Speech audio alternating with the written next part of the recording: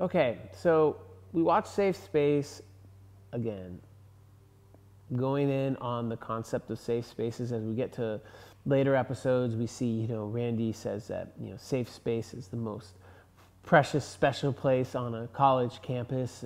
And you can't cross that line when he teams up with Caitlyn Jenner and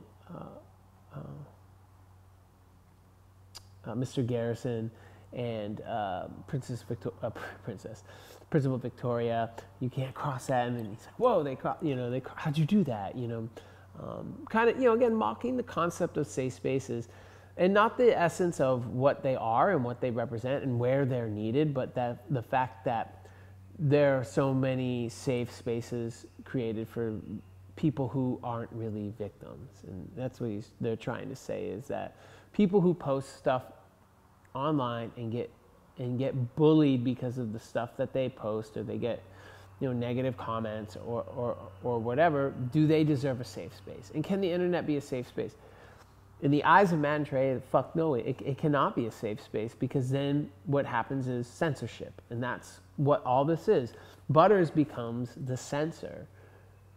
He censors all of reality, at least from their perspective, and they think there's something toxic and deadly in that, and that's why Butters gets sick. Okay, so we'll move on and talk a little bit about gentrification, and then we'll move our way through some of the episodes. So we already know what gentrification is. In the United States, it has gone up like a motherfucker. It has gone crazy. So at least 11%, but some numbers suggest higher, upwards of 15% increase since the 1990s in terms of, let's find a neighborhood, let's make it pretty, and let's make it expensive. And we see this in South Park with Soda Sopa and the City Pa Town and all that stuff, okay? Hey, guess what? The beautiful city of Portland has the highest gentrification rate. Okay, 58% of all lower income neighborhoods in that city have been gentrified. You know it. If you've been in Portland, you know it. If you're from Portland, you know it. And if you're from specific neighborhoods in Portland, you know it. Okay? In Washington, D.C., there's been 54 neighborhoods that have been gentrified since 2000. These are just some cities that have just had like more of it going on, okay? And guess what? In those neighborhoods, population increases and whiteness increases. Kind of goes back to what I was talking about in the last class, okay? So what are the good and bad, right? I've asked you to read articles about PC. I've asked you to read articles about gentrification. I kind of show you both sides of the argument, for and against either. And so what do studies say that are good about gentrification? What? Gentrification is good? What? No way. Well, the argument is there's more money in a community, and there's just more wealth, which leads to more tax income in a specific neighborhood. There's more tax revenue. It helps to preserve historic buildings. That's a thought. Look at like downtown Springfield, for example, or downtown Eugene. Education increases because you have more money to put into community schools, into community education. Crime goes down theoretically. That's again debatable, but that's the theory. And there's supposedly studies try to show that there's less displacement, meaning people who have inhabited that neighborhood or those areas for generations still are able to live there. Now, that may or may not be the case, okay? What's the bad on the flip side of the coin? Studies also say, guess what? Housing costs go up. Neighborhoods become segregated within that community, or that community itself becomes a segregated area. There's lots of displacement.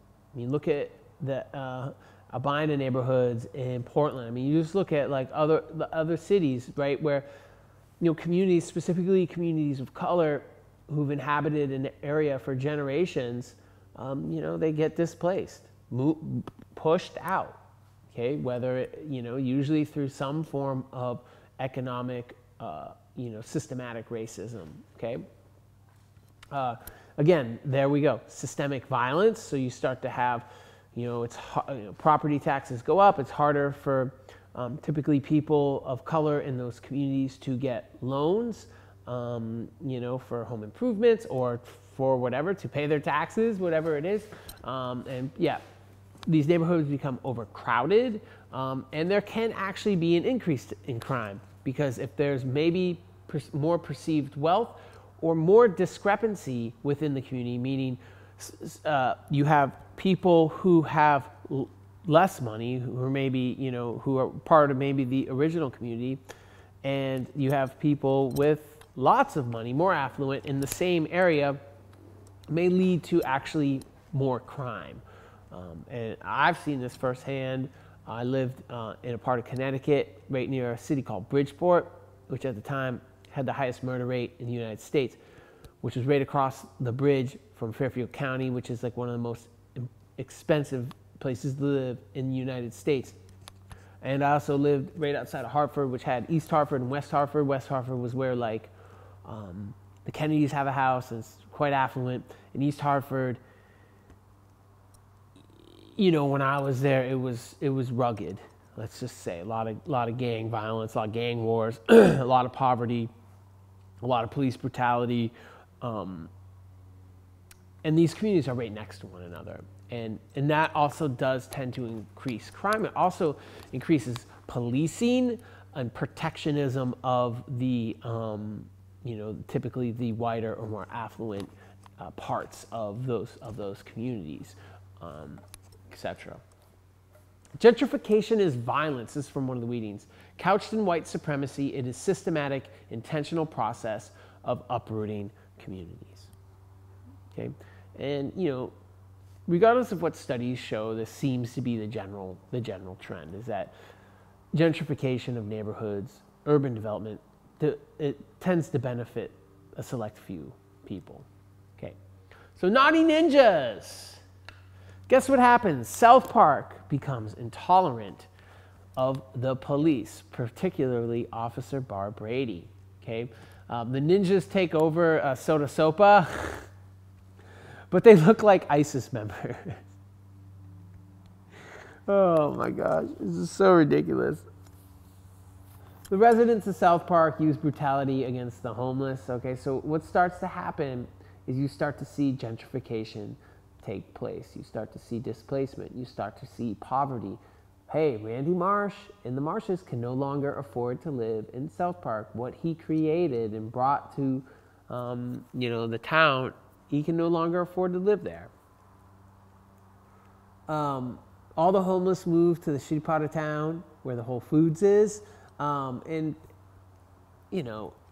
it's a pretty epic satire, on many things, on police brutality, systemic racism, and also like what we could call trendy progressivism, in the sense of like trying to be progressive thinking in order to be cool, in order to be hip, in order to be respected, in order to be thought of as not country, not backwoods, which is one of the reasons why South Park in general wants to bring a Whole Foods. So that's part of the main story in that, which gets us to sponsored content, which you watched outside of class. Sponsored content is the setup episode. It sets up the final 2 episodes and completes the arc. So, we have a few episodes in there, like the Yelp one and Tweak times Craig, or whatever, which is a super funny episode. But it has very little to do with the arc. That's kind of why I skipped around a little bit. But sponsored content. This is a pretty incredible satire on online advertising. This is where we really start to see the online ad part make a play in the arc. And obviously political correctness, and then we have media censorship, which is a major part. So PC's pretty much on blast the whole time. PC Principal, this is where he gets a little bit exposed in some ways, okay? And then we find out also that Leslie Myers is an ad. And here's the deal, like Jimmy, right, who's run the South Park newspaper, you know, who's never taken ads, he's never accepted ads in his paper, finds out he has a superpower where only he can tell the difference between online advertisement, or he can tell the difference between an ad and in content. And there's this whole great thing, you know, that goes into like, you know, how people have tried to avoid advertisements throughout history, and then how ads have always figured out ways around that. And finally, you know, ads have become people. You know, that's the last step, right? It becomes like promoted content, clickbait, whatever, which we start to see in this. But then it becomes people, and that's like the final step, you know, here. There's some pretty interesting PC stuff. Jimmy calls PC Principal's policy retarded, and this brings out a whole issue in the episode where Jimmy basically says that PC Principal is an ableist in the sense of like he favors people with disabilities, and in fact, you know, he is you know, biased in that sense. And then we have the whole Uncle Abel thing, which is making a reference to an Uncle Tom, if you know what that is.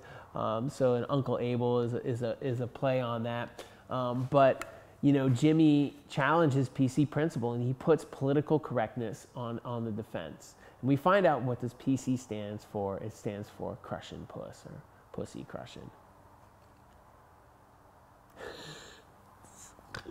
So ridiculous.